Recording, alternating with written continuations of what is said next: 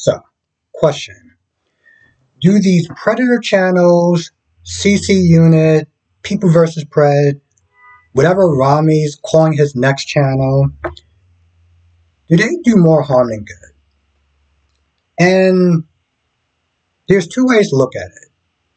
In the sense of no, because if they didn't sit there and intercept these people going after these minors and stuff like that, then it could have ended really bad for a lot of these potential victims. So in a lot of ways, they are doing good. Not just by stopping them before they do something harmful, but also exposing them.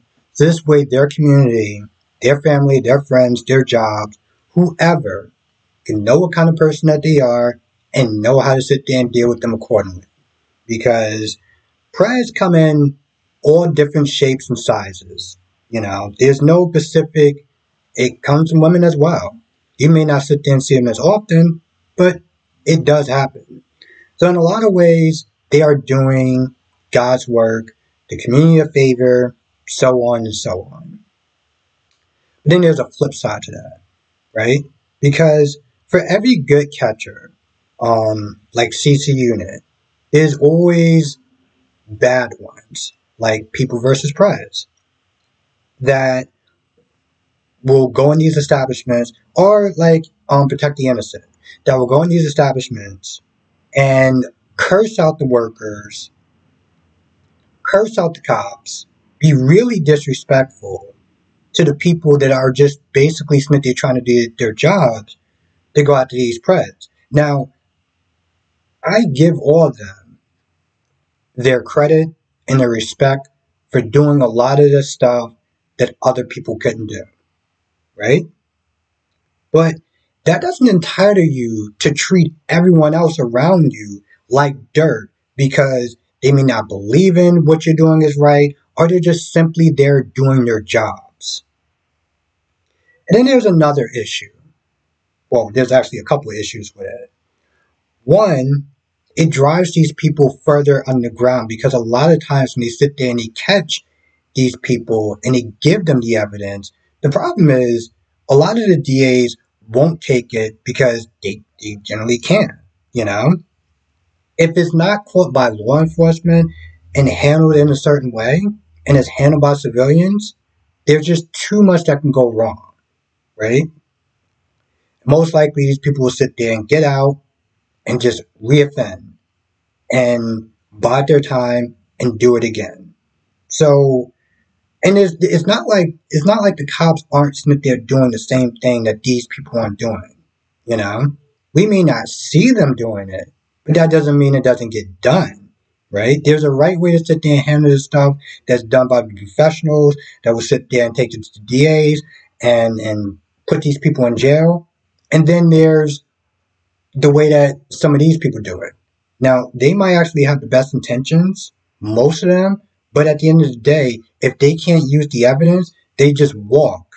They move, they lie low, and then they do it again.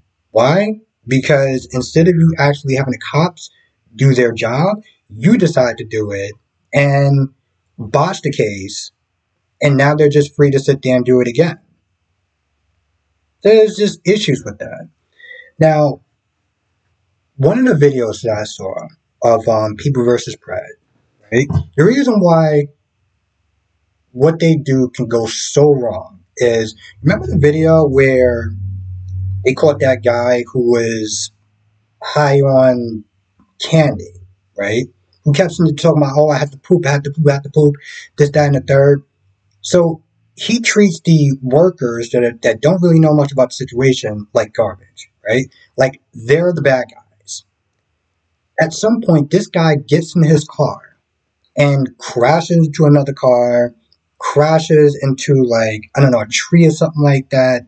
And the thing is, if there were people around and God forbid somebody got hurt, you know what I'm saying? Like he's partly responsible.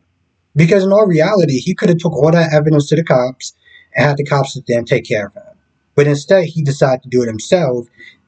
Now this guy is frantic. He's running around. He gets in the vehicle. He drives. He starts hitting stuff. And another local civilian has to sit there and talk with this guy. But he could have hurt or killed God knows how many people in the process. Why? Because he decided to sit there and take the law into his own hand. This is the reason why Justin Payne always calls himself a vigilante, because he knows exactly what he is. Now, of course, Justin Payne, the Canada Batman of Preds catching. So in the end, it's a yes and a no answer to that. On one hand, they do good, and for every questionable catcher, like Rami, like People versus Preds, which is still going, you have some good people like CC Unit, and hell, even Alex from Pride Catchers. He started off, doing it in just the most messed up way possible, to a point where it made other catchers look bad. But now he's actually pretty good at what he does. He makes it a lot, he does it a lot better. And he gets these people to admit things that I'm just like, wow. I mean, I'm grateful. I'm glad that he's admitting all this stuff. They're admitting all this stuff so this way they can go to jail for a very long time. People know exactly who they are. But he's come a long way, and I gotta sit there and give him his props. But I don't